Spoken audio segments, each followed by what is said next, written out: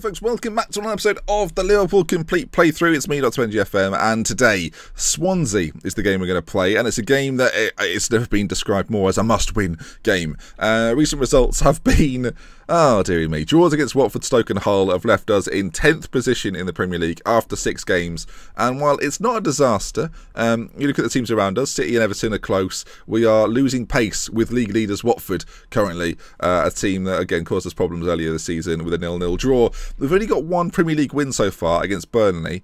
I mean, while on paper that sounds fantastic, it's not the best. We've not really had any real tests so far this season. In terms of the top teams in the division, you look at United, City, Arsenal, Chelsea, Tottenham, we've not played any of them. So they're the games now we're looking at, and oh, these have suddenly become must-win games. Hopefully, we can put ourselves in contention for the Manchester clubs with a win against Swansea, and it's a game, again, that is must-win. Tactically, we've been looking at lots of different things in recent episodes. We ended the episode deciding, is this something we're going to go with? Is it time now to change things around a little bit more and play Firmino up top on his own? Maybe Origi up top on his own. A lot of people have been saying, look, I've been using Origi in my own personal save. He's the guy for you. Get him up there, complete forward. He'll make magic. It's becoming more and more as if that's the sort of thing we're going to have to try. There's nothing wrong, I don't think, in trying something new, trying something different. And I think with this formation here, it's been a fun experiment. For this game against Swansea, which I do consider must win, we're going to try the other formation we've been learning. It involves a shadow striker in behind a front man as well. I think Firmino as a complete forward on support is probably the best bet for that. Coutinho and him switching places, playing similar roles, and in the middle it is going to require James Milner to come back in to play this more box-to-box position alongside Emre Can. There's a few days yet before we get to the Swansea game, so we'll see if any news comes up in terms of a complete playthrough. Obviously, you want to see everything that happens. We're getting a few players to scout. Paredes in the middle, Storaro, obviously a player I had at Parma, for those that remember that. Jason Murillo's been suggested as a defender to scout. Defensively, we're not awful defensively. We're not conceding loads of goals per game. It's just finding the balance between scoring goals to win us games and not conceding, so we have a better chance at winning said game. Right, as the game moves forward then, it looks as if Swansea, interestingly, going to play a 4-1-2-2-1, basically a 4-3-3 with a defensive midfielder. And yeah, that's going to be a different sort of test, a formation we've not faced too much this season. A lot of the teams we've played actually have played quite defensively. So if Swansea are going to play a little bit more open, that's the kind of system that probably plays into our hands, if I'm not mistaken. I mean, we'll have to see, won't we, as we go forward. Trent Alexander-Arnold there, you might have noticed, picked up an injury, 4 to 5 days with a thigh strain, so won't be available. Probably wouldn't have been available anyway. I mean, it suggests we should change to fluid. I actually agree with that, so we'll do that. The way the tactic's been trained, though, is interesting. Of course, this is a formation that these players will probably be slightly more suited to. Wingers on either side, Firmino up top, Coutinho behind. Instruction-wise, looking for the overlap. We're going to try and exploit both flanks, actually. And instead of being more expressive, we're going to retain possession in the middle. That shouldn't change things too much in terms of instructions. It's fair to say that the team have not been performing well of late. These journos do my head in, I tell you. You seem very calm and relaxed about it, but are you feeling particularly concerned? Assertively say, no more pressure than usual. The stakes are high in management, and I'm happy with the expectations and demands of the job. In preparation for the forthcoming match, hang on, let's read that again. In preparation for the forthcoming match, more about the right mentality? Hang on, am I reading that? It is preparation. What was I saying? Is preparation for the forthcoming match more about the right mentality? Yes, I think so. We have the quality of squad. Yeah, I've answered the last question there without thinking. That's how much. Okay, Swansea coming up. Let's hope that journalistic. Oh, here we are. Hold on a second. Oh, Javier. Has he got a history of being injury prone? Not according to this, but he's out again for 5 to 6 weeks. He'll be back in time for the African Cup of Nations when we're going to need him, so that's not too bad. Not ideal, though, to have him out at all. Again, he's on a lot of money. We save the game in every episode, I notice. We need to start using this time to answer the questions from the list. Where is the bloody... I don't know if I've got the list at hand right now. But yeah, we'll start reading... Every time there's a save moment, we're going to start answering questions that have been left by you in the comment section. Right, here we go then. Oh, dear me. This is, again, it's becoming a game that we need to win. Captain Jordan's nearly back, the best box-to-box midfielder in world football. He'll actually be back for both games against Manchester United and Manchester City. Perfect. I mean, what a time for him to return. We're playing Milner in the middle, though. We've got, Kolasinac. I'm never going to be able to say it right. It's Kolasinac, surely. Like the way it's written. Saeed Kolasinac. I'm going with Saeed every time. It might not even be Saeed. It might just be Sad. Like Sad, maybe. Sad class. SK. Let's just change it to... No, we'll keep it at SK. I'll try and remember to call him SK. Fullback-wise, I think we're going to keep things as are. Matip and Lovren in the middle then. This is the key, though, isn't it? Again, it always seems to be. The front four. Will the front four perform today? It's a little change up from what we've been playing recently. It's a system that has been trained. So, I mean, come on now. This is the sort of game we have to be winning. Swansea down in 19th. We just played the team in 19th in Hull. It wasn't good.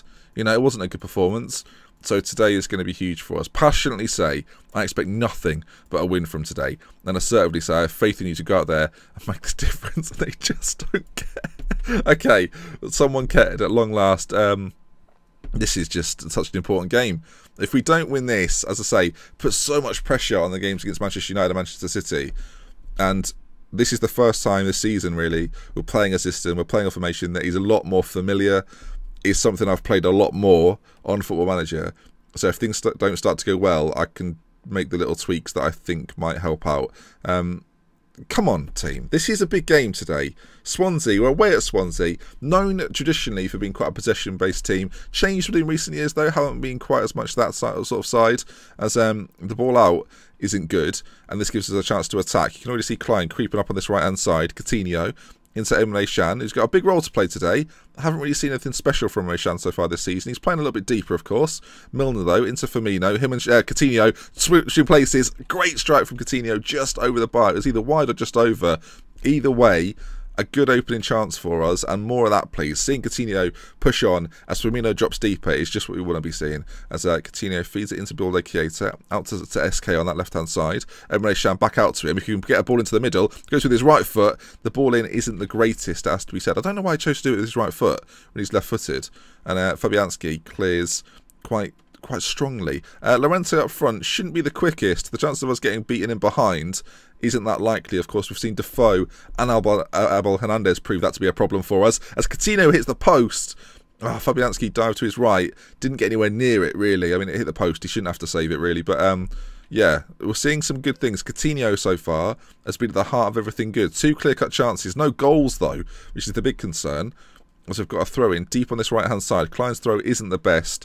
Jack Cork plays it back to Martin Olsen, who clears it long, and Nathaniel Klein does intercept. Now Key in the middle plays it into Leroy Fer, and again, there's no ball in behind available for Swansea, and that plays into our hands. That is the sort of thing that actually suits us. As I said before, this sort of formation suits us far better. There's lots of space in the middle. I mean, Shan gets so much time on the ball to pick the right pass, plays it into Keita. Firmino again, lays it back to Milner. Coutinho, always on the shoulder, looking to break through. You can see it every single time. Mane, down this right-hand side now. Ball into the middle, perhaps. Whips it towards the back post. Keita gets up and over the bar. Is that a clear-cut chance? It is. 3 clear-cut chances in the first half an hour. We've not been creating many of them this season, but so far, so good. Firmino, maybe we could play him more attacking. I mean, it would limit how much Coutinho got forward. But I want to see him have a chance, really. That would be ideal. As, again, Swansea, clear it forward. Not the greatest delivery. And Shan heads down to Milner, who gives it to Coutinho, who's running at goal. Shot from Coutinho. Saved well. Out for a corner. And our corners are dreadful, so I don't know what I'm expecting here, really. If Coutinho beats the first man, it'll be a miracle. Corner comes in. Lofted in. Fabianski comes and claims. And again, no danger from the corner. We need Henderson back so we can stick him on corners. I think that's one of the things he's very good at, is putting in a decent delivery. I mean, there's not long left to go, about 45 seconds to this half. I would be very upset if somehow Swansea find our way into this. They've not really been in the game so far, and we've looked pretty good. Some really good chances, just haven't found the back of the net. I mean, largely I want the same performance in the second half. Not much needs to change. I don't know if this highlight is an end-of-half highlight, which leads to nothing, or if this is one final chance. It looks like it might actually be one final chance. Coutinho has got to run on that right-hand side. Mane, he's through on goal. Sadio Mane, another great save from Fabianski. Our finishing hasn't quite been good enough. Fabianski's on top form. Milner's still going to put a corner in this time. If it reaches the box, I'll be impressed. James Milner, ball played in, headed clear at the front post. I've seen it before. There we are then. At half-time, 0-0, largely the better side. I mean, we've seen some fantastic chances for us in this game. Team talk-wise, I'm gonna calmly say, Did I say they've been unlucky? They haven't really been unlucky. We've just our shots have been poor.